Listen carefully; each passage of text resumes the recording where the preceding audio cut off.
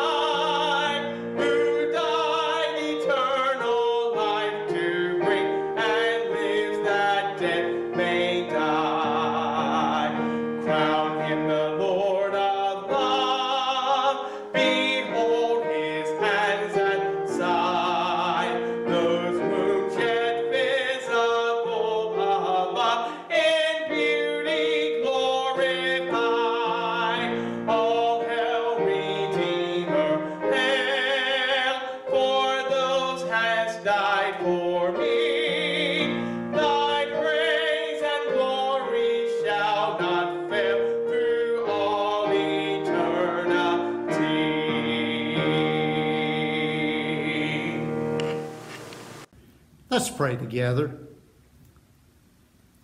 Loving God, you've ordered this wondrous world. You care for all things in heaven and on earth. At all times and in all seasons, you're with us. On this Sunday after Easter, we rejoice in the victory of our Lord and pray that Sundays to come may be little Easters, where we're reminded of your gift of new life. Thank you, God, for hope and your generous grace. Lord, while we try to do these things which will mitigate the spread of this malicious virus, we thank you for some improvement and ask you for the determination and fortitude to do our part. You made us free and given us a sense of responsibility. Help us to exercise both in wisdom. We pray for healing of those who are ill.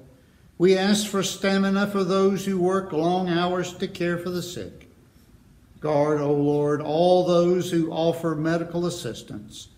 Protect those who make food and life's necessities available. Keep safe all emergency personnel and security providers. In your wisdom, show us the way beyond this dilemma to a healthier and brighter tomorrow. This morning we think about our brothers and sisters in the faith around the world, starting just up the street here in Cumming. Then we lift up Pastor Sam and our sister congregation in Africa. Keep them safe and encourage each one. Lord, across all the years of our lives, you've been faithful to us. Cause us now more than ever to praise you and trust you through Jesus Christ our Lord. Amen. In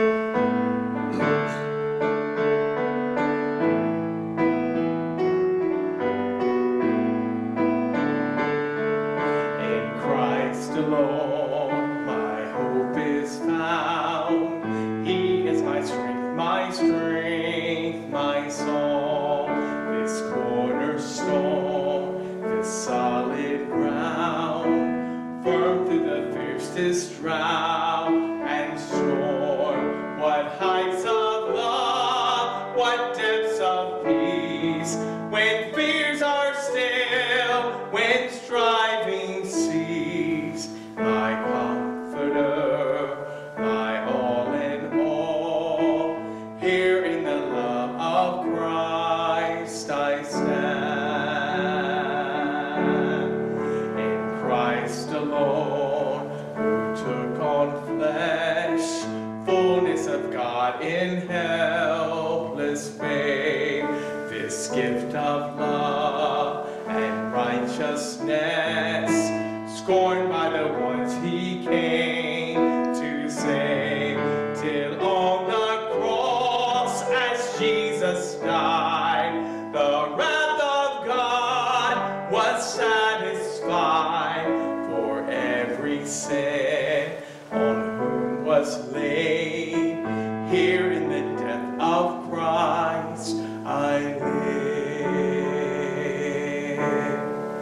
There in the ground his body lay, light of the world by darkness slain, then bursting forth in glorious day, up from the grave he rose again, and as he stands in victory, the sin's curse has lost its grip on me, for I am his and he is mine, bought with the precious blood of Christ. No guilt in life, no fear in death, this is the power of Christ in me, from life's first cry to final breath, Jesus demands my destiny. No power of hell, no scheme of man can ever pluck me from his hand, till he returns or calls me home. Here in the power of Christ I stand, till he returns or calls me home. Here in the power of Christ I stand.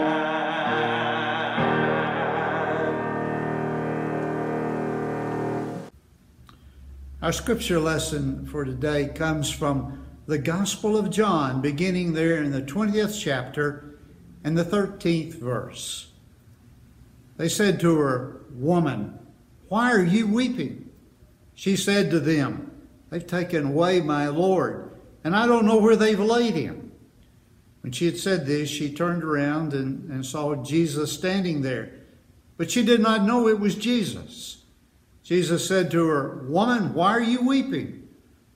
Whom are you looking for?"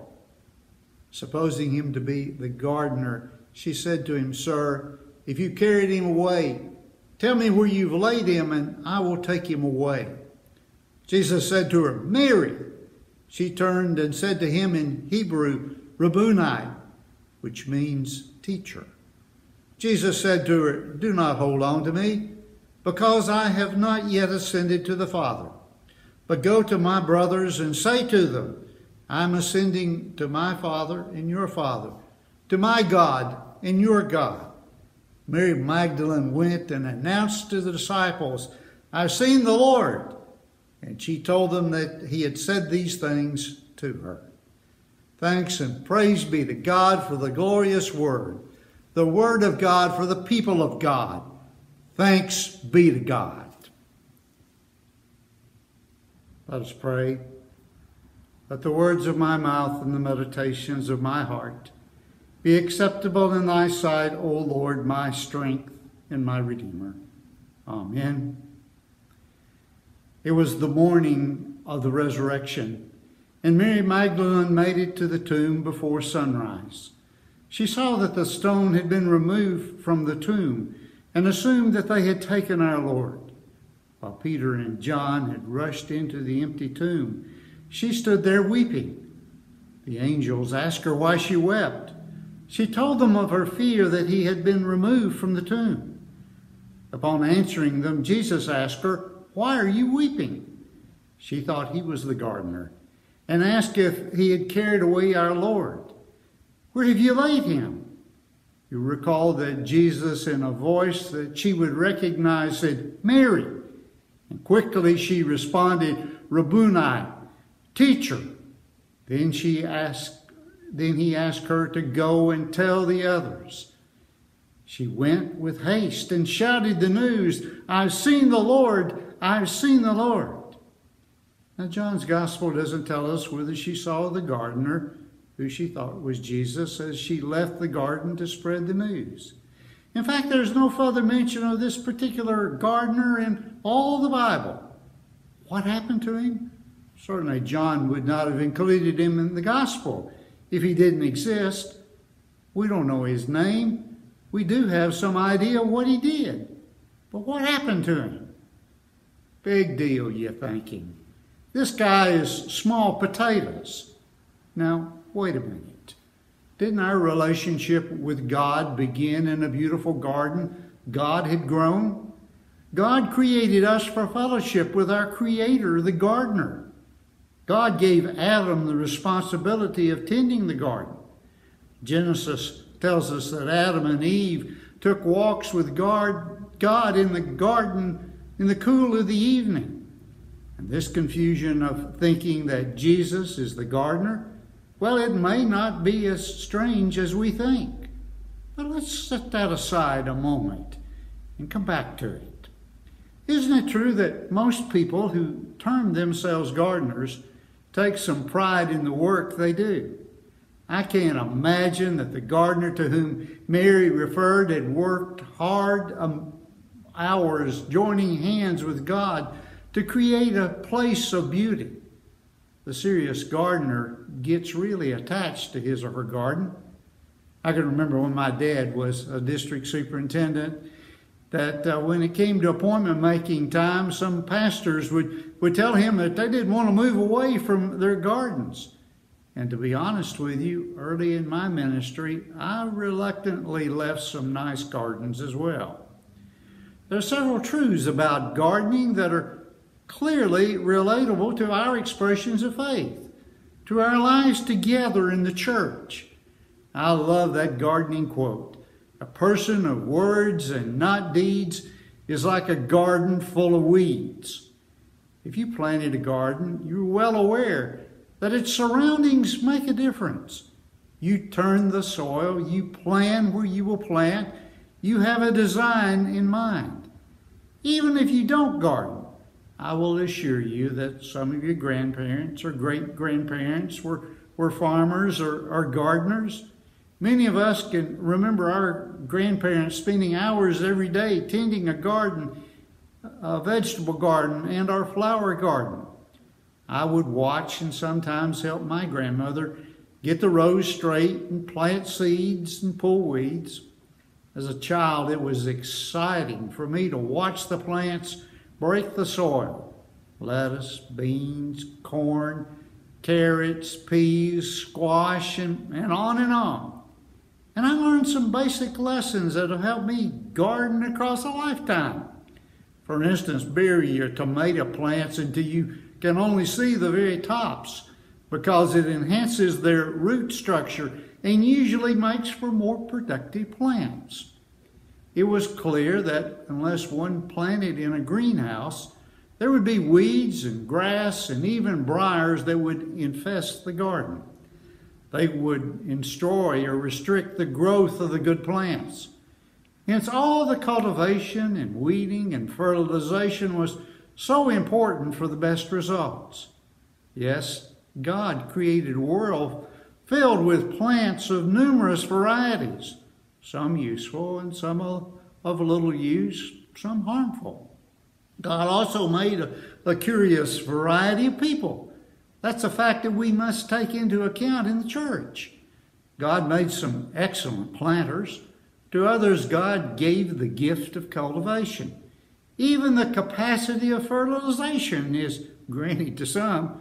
To still others, skill in gathering or harvesting is their gift. Then some find themselves tending to uproot or hamper growth or destroy by neglect. You see, the church is not a greenhouse which keeps a perfect environment. Rather, it's an environment where thorns in the hands of a risen Savior can be changed into something productive. The gardener at the garden tomb, where Jesus had been laid, had done his work and found affirmation in how he had worked with God. Well, we still wonder where he was on that resurrection morning. Was he hiding? There was turmoil all about. The soldiers had been in the garden watching, guarding the tomb. For his own safety, was he keeping his distance? We can identify with that over the past few weeks, can't we? Maybe it was too early for him to come to work. John's gospel tells us that Mary Magdalene got there before daybreak. With all the uncertainty, he may not have slept well the night before. Or was he about gathering what he needed to do his work? No doubt there was some damage to the garden when that heavy stone was rolled back. To be sure, there wasn't any Home Depot or Lowe's or even a Pike's Nursery to get what he needed, but he must have had some growing area or some supplier or something in storage. He could have gone to get plants and fertilizer and implements to keep the garden beautiful. The truth of the matter is that the Bible gives us these clues, but beyond that, we don't know. What we do know with responsible certainty is that he was fulfilling his responsibility, doing his job. Because he had been there, Mary assumed that he was our Lord. Now that brings me back to the thought we set aside earlier in this sermon, namely the image of Jesus as a gardener. Earlier in John's Gospel, a few days before his crucifixion, Jesus says, unless a grain of wheat is buried in the ground, it never is any more than a grain of wheat. But if it is buried, it sprouts and reproduces itself many times over. Our Lord himself was the first seed which broke ground or was raised in the garden of resurrection. Now he gardens as the cultivator of new life and hope in all who trust and believe. Paul wrote about the disobedience of the first gardener, Adam, who failed and was banished from the Garden of Eden. Then God sent a second gardener, even Jesus, to care for us. Unlike the rebellious Adam and the corruption and sin and death and misery which came with him, Jesus was victorious. He overcame the trials and tribulations, the sin and disobedience to which Adam succumbed. Mary heard her name called by the gardener Jesus. She knew she had made a mistake in searching for him among the dead. It was clear that the living Lord was searching for her. There are times, as in this COVID-19 dilemma, when we come to worship full of our concerns, our inconveniences, our hurts, and miss the voice of the one who matters. We're so fixed on controlling our future, our lives, our money, our families, our work, that we forget that he wants to cultivate, enrich, sustain, and grow our lives as any good gardener would. He hasn't put down his implements and left the garden of our lives. Could it be that our eyes, our hearts are so tightly closed that we, as Mary Magdalene, don't see him? Whatever happened to the gardener who Mary Magdalene mistook for our Lord, we don't know. But we do know that Jesus, the gardener of our lives, is still at work, planting, watering, cultivating, fertilizing, pruning. The same Jesus who told Zacchaeus to come down from the tree because he was going home with him for dinner. The same Jesus who calmed the storm on the Galilee. The same Jesus who fed the multitudes with a boy's lunch. This is the Jesus who's asking to be the gardener of your life. He's calling your name. Come walk with me in the garden.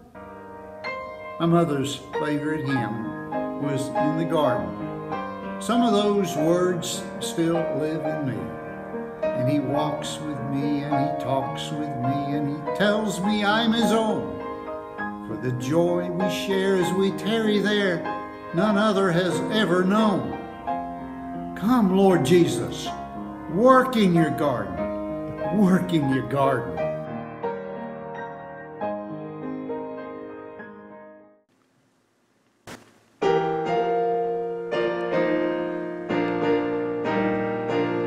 I serve a risen Savior, he's in the world today.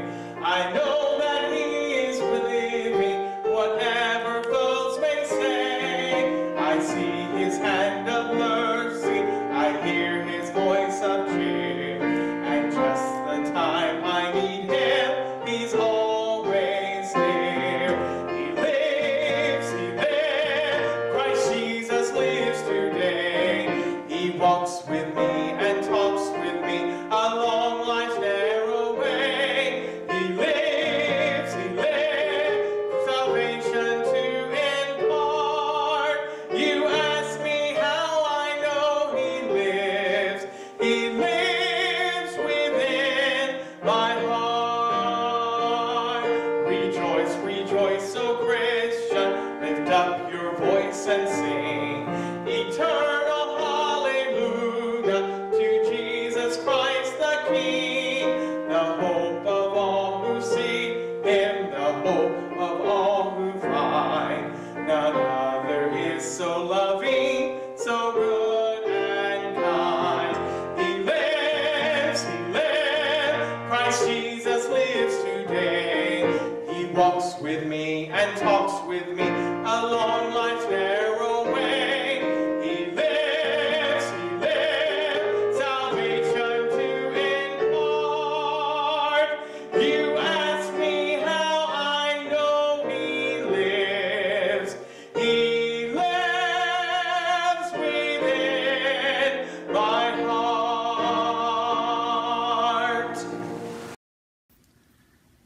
As you get out into your garden this week, or you enjoy the garden of springtime that God has provided, realize our Lord is the gardener of your life.